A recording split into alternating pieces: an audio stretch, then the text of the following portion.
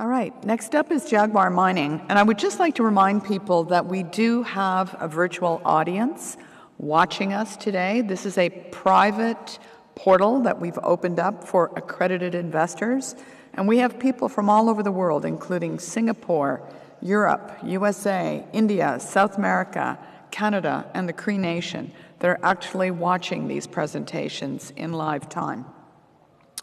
And now we'll be welcoming Jaguar Mining, a Canadian-listed junior gold producer, development and exploration company operating in Brazil with 3 gold mining complexes and a large land package with significant upside exploration potential in the prolific Iron Quadrangle of Minas Gerais.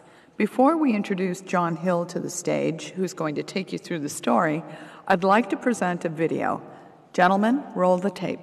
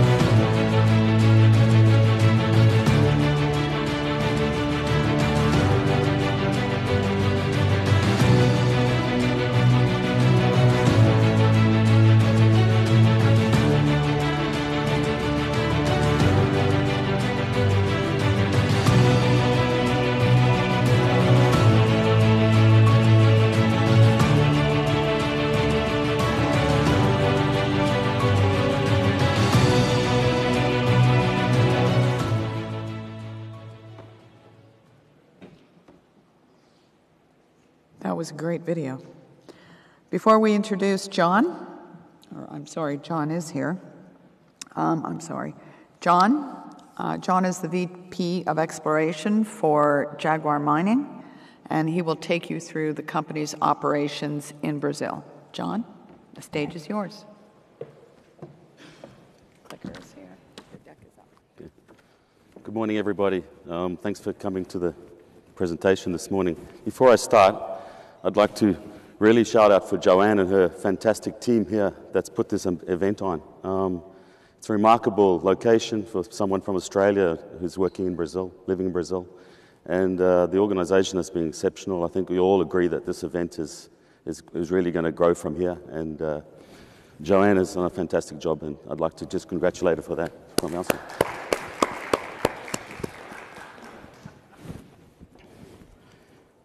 While I work this out. Okay, just some forward-looking statements. Okay, as the video presented, JAG was a Toronto-listed but Brazil-focused junior operator and producer, and certainly what I want to get across today is the fact that in the short term we would like to demonstrate with good reason our focus on organic growth from installed capacity and a dominant land position in the Iron Quadrangle of Brazil, and also a robust resource and reserve base, which gives us five years of reserves. These are 2 operating underground mines close to the city of Belo Horizonte in Brazil. And we're cash-producing assets, we're generating free cash flow, and as I'll demonstrate, I don't think there's a junior operator anywhere in the world that has such conviction that they're going to spend 50% of their free cash flow on organic growth, exploration and development of a pipeline of really high-quality, high-worth projects. So I'll just take you through a few of those. Obviously, all of this cannot be done. We work in very close to urban areas and communities where we draw our workforce, a large percentage of our workforce. Our purpose is to build prosperity for all, and we take our ESG and development goals very seriously, and we have dedicated teams that work very closely with the community. Without that, we would not have got through the COVID episodes that we had over the last couple of years, and as a result, we've come out of that in very good shape.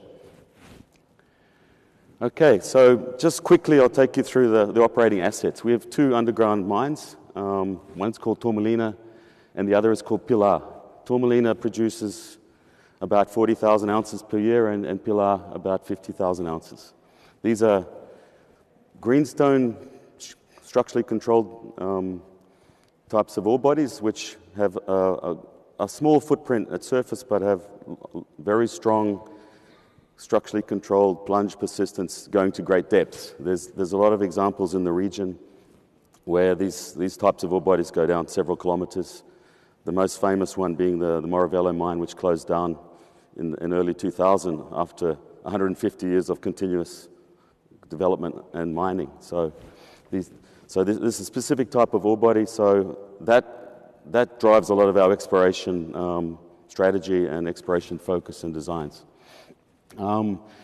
What's also very unique about Jaguar is our installed capacity, which is underutilized. We're only using about 50% of our milling capacity at our 2 operating mines. And we have a third mill called Paciencia, which has been on care and maintenance since 2012. So if we, once again, when I talk a little bit more about exploration, we can certainly demonstrate that no matter what we find, we have a place to treat that material, and so we don't need to incur new capital expenditure. So that really gives us an advantage, even though our end game is to find big deposits with long life. Along the way, we're bound to find things that can increment our current production profiles. So really the other thing about the Iron Quadrangle is it's the 3rd largest Archean greenstone terrain in terms of endowment globally.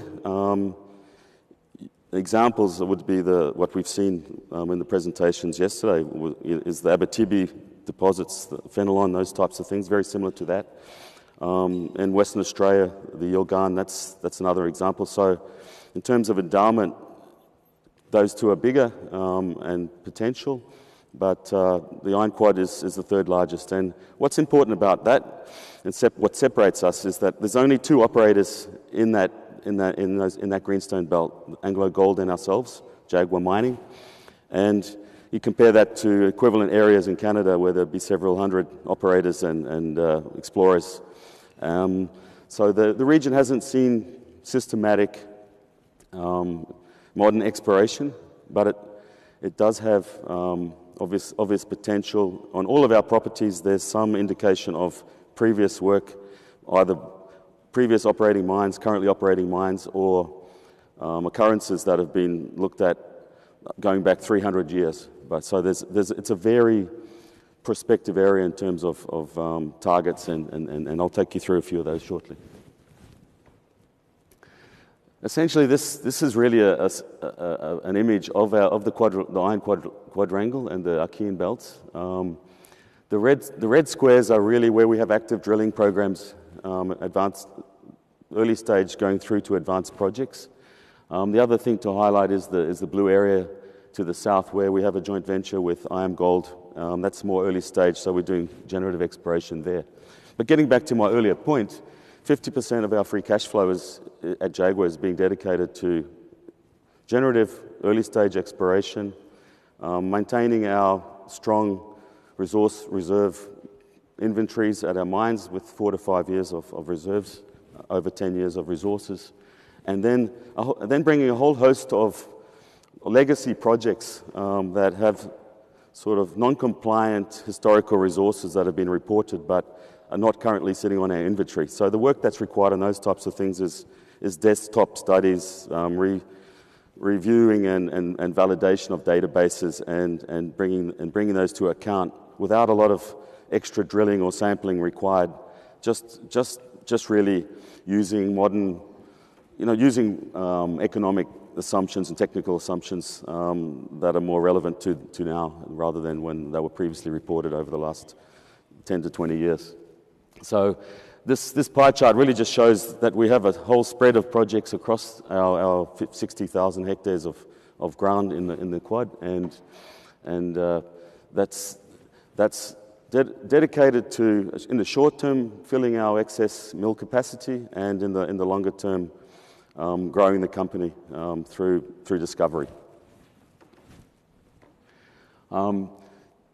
We've had some early exploration success over the last year, 18 months. We've discovered two new discoveries, initially oxides. Our end game is to look at these deeper plunge persistent structurally controlled projects, but the two projects I'm referring to are Jaguar Brown Down, which is 5 kilometers from our mill at Kaite, and the Zona Basal, which is several kilometers from our mill at Turmalina.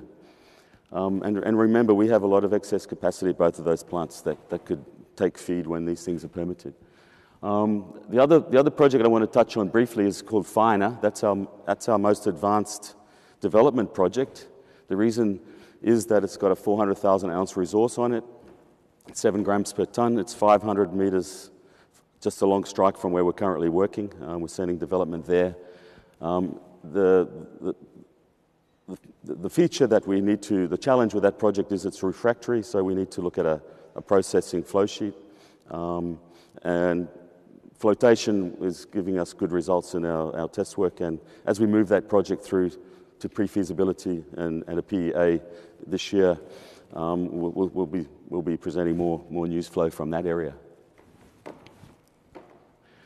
Okay, I just mentioned within our mines, on an annualized basis, we like to replace depletion. We have that 4 to 5 years of reserve, so it's just a 1-year type exercise. So our budgets are really based on generating new inferred resources by projecting our known ore bodies along the strike and along plunge, and that's just what I'm showing here from our Turmalina operation. Similarly, at Pilar, on an annualized basis, once again, we just do enough drilling to generate resources, and we really use a 60% conversion rate from inferred to indicated, and these areas are actually just generating new inferred. So we really work on that type of basis. Just to take you quickly through a couple of our projects. This is Jaguar Brown Down. This was a greenfields discovery based on a regional target generation from remote sensing and geophysics. We did some geochemistry. We found the red areas there, a very large golden soil anomaly above 50 ppb, over 500 meters, extending well beyond that. And we started to drill it. We had some early success initially with auger drilling, and then we had a 40 meters at 4 gram kicker right at the start of the program, and we've stepped out from there really. So it's still open-ended in terms of oxides, but once again we're coming back and starting in the next few weeks to tackle this project as a sort of a very high priority target that we can extend to depth. On surface, these high-grade chutes can be, several hundred meters long along strike, but we're targeting down in the plunge to greater depths to see if we can bag something that's got a longer-term significance. This is just another image on what those drilling programs are going to look like. Initially, a really sort of a deep hole that just traverses two limbs of the regional structure and the projected position of the hinge of that fold as an initial hole, and then we'll work from there. Moving across to Turmalina, this is the zone of basal discovery. This once again a golden soil anomaly in red there, and an even more extensive silver in soil anomaly. Last year we did 8,000 meters on a 50-meter type grid. We got some very interesting intercepts from surface, and we also have some potential for these things to extend into the bedrock and to depth. So we're working on a modest resource in these areas and a trial mining scenario and permitting scenario as soon as we can get that going. But this is just one example of what we hope will be many as we move forward. Still at Turmalina, I want to highlight on this map the main geological trend that we have there. The red areas are golden soil anomalies. In the bottom, where the Turmalina mine is you can see the infrastructure from the mine. That's where we're currently working, and then we've got that 500-meter gap up to the finer project. Some very good drilling in metallurgical holes there in terms of results. We've just finished 15,000 meters of drilling on that project, and we'll be moving that from an inferred resource of 400,000 ounces at 7 grams to indicated towards the end of the year or early next year. The samples from that drilling will be used for metallurgical test work, and obviously we're looking at a flotation gravity type upfront process. We have plenty of mill capacity, and then the product we produce would be a concentrate for onward sale or potentially to some of the existing pressure oxidation facilities in the region or to export. I guess from an exploration point of view, our aim is really to grow that project because we have open-ended intercepts. Just let me show you the long section, the Turmalina mine on the left, on the left, and the finer project on the right. We're sending a tunnel across more or less where that black arrow is to intercept the ore body at about 250, 300 meters below surface. That's going to take us probably another 18 months to get across there. But along the way, we have that gap area, and there is a lot of potential to find something along the way, and we're actively, with the twin development ends, we're drilling across the favourable structures to try and delineate more opportunities there. And then finally, this is a very exciting initiative that we started about a year ago now. We have I mentioned earlier, we have one plant on care and maintenance with a 2,000 tonne per day capacity. IAMGOLD had a very large contiguous land position, which we entered into joint venture. We're operating. It's really a fairly straightforward greenfields exploration joint venture, $6 million over 4 years to get 60% interest in that. What has pleasantly surprised us in this area is that the existing government maps that were published only in 2020 were wrong, and they had misidentified as sediments the formation which is attributed to much of the gold endowment in the rest of the quad. It's called the Orofino presentation, and I'm just about to finish. And so we've changed the map, and on the back of that, our geochemistry and our drone survey and everything has generated a pipeline of projects which we're now starting to drill. Very, very interesting and very exciting exploration project on the go there. So really, that's the end of my presentation. And please, if there's any questions, get hold of me. or I'm at the conference for the rest of the day.